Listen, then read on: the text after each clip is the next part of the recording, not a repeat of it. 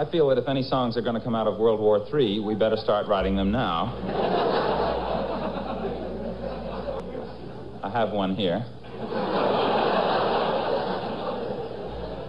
You might call it a bit of pre-nostalgia. This is the song that some of the boys sang as they went bravely off to World War III. So long, Mom, I'm off to drop the bomb, so don't wait up for me.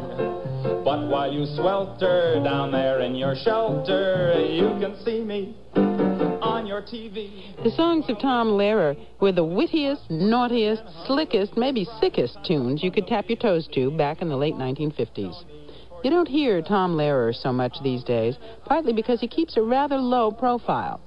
Recently, though, he gave a rare interview to Jay Baltazar in Santa Cruz, California. That's where Lehrer lives and teaches half the year.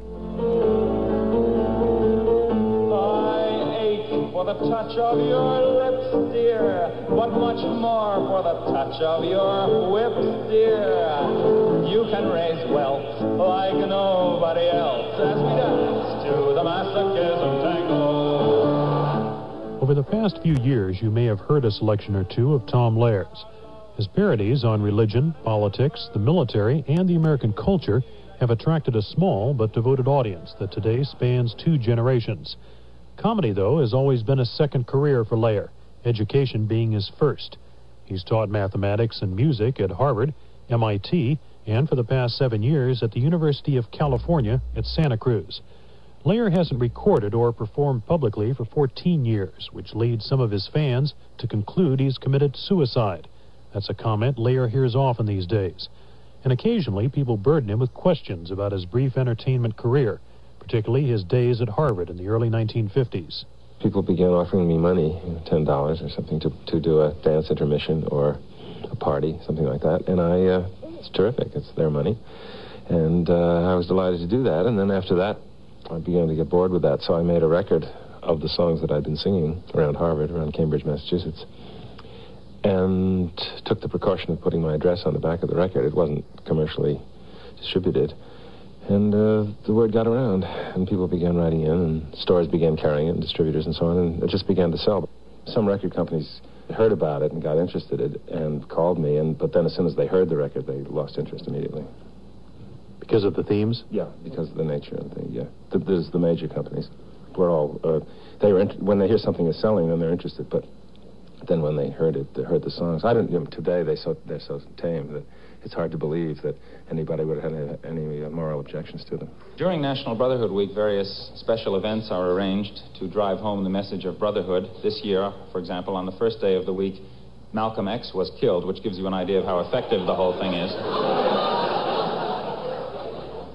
I'm sure we all agree that we ought to love one another, and I know there are people in the world who do not love their fellow human beings, and I hate people like that. Here's a song about National Brotherhood Week. Oh, the white folks hate the black folks, and the black folks hate the white folks. To hate all but the right folks is an old established rule, but during National Brotherhood Week, National Brotherhood Week, Lena Horne and Sheriff Clark are dancing cheek to cheek. You obviously had a background in music which somehow directed you toward these themes. I took piano lessons like everybody, and I used to play a lot of popular music, and so most of the songs, the earlier songs, were essentially takeoffs on various types of popular songs, not parodies in the Spike Jones sense, but takeoffs of types of popular song, and they dealt with issues, I suppose, but that wasn't the primary aim. When the shades of night are falling, comes a fellow everyone knows. It's the old dope peddler, spreading joy wherever he goes. Every evening you will find him around our neighborhood. It's the old dope peddler, doing well by doing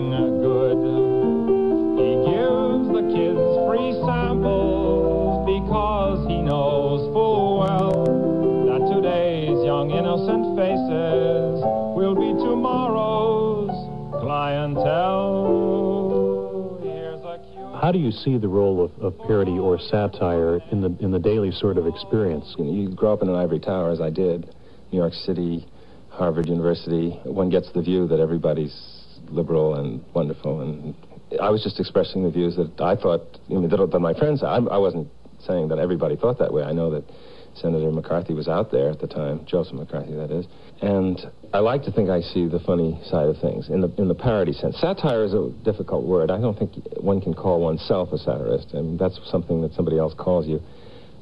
I think of it more as one of the forms of parody that's the easiest is you take some form and you turn it around. They do that on Saturday Night Live, and I've done it. You take the basic form and then you have it apply, like the old dope peddler, you have it apply to something that's completely different. The contrast is then automatically has a certain humorous content. But as far as real satire, that's a fine line, and I wasn't really attempting to do that. I think satire merges into bitterness too easily, and I don't like to do that. That's why I've never was able to think of anything funny about Watergate or Vietnam or any of that. People are always saying, "Oh, gee, you must have. How come you never had any songs about the Vietnam War? How come you never have any songs about Watergate?" And I said, "Well, tell me something funny about Watergate." I never heard anything. I mean, there were gags and there were little jokes, but there were to address the real issues is the work of a social critic and not of a parodist. Hollywood's often tried to mix show business with politics, from Helen Gahagan to Ronald Reagan.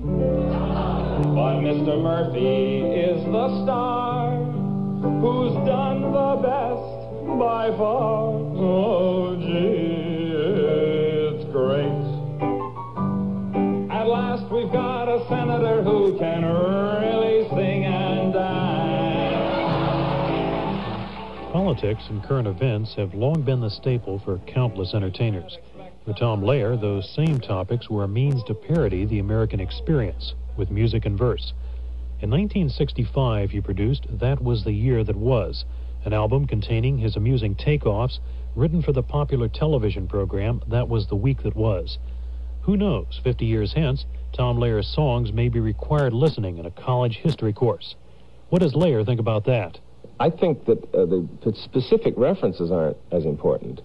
That is, I teach a musical comedy course out here in Santa Cruz, and we do Of the I Sing fairly often, and the references there are definitely dated. It has to do with 1931. But once you get those small references cleared out, that is, who Calvin Coolidge was, you can get the joke. And I think the same thing might be true.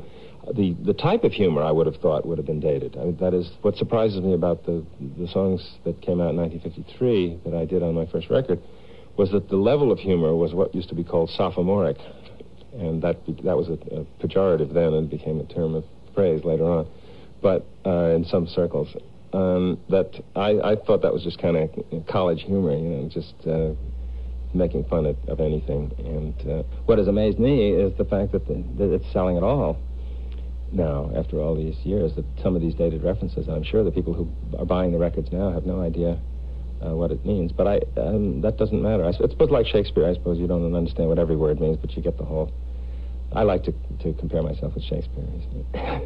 Another big news story of the year concerned the Ecumenical Council in Rome, known as Vatican II.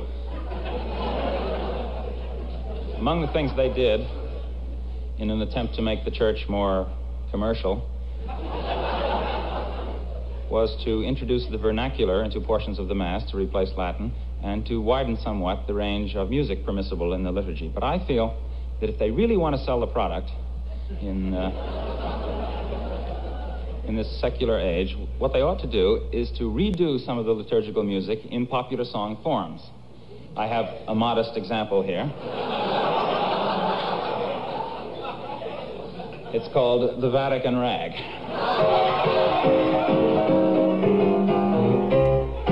First you get down on your knees, fiddle with your rosaries, bow your head with great respect, and genuflect, genuflect, genuflect. Do whatever steps you want if you have cleared them with the pontiff. Everybody say his own, Kyrie eleison, doing the Vatican Rag. That interview with Tom Lehrer by Jay Baltazar, he taped it in Santa Cruz, California. This is NPR, National Public Radio.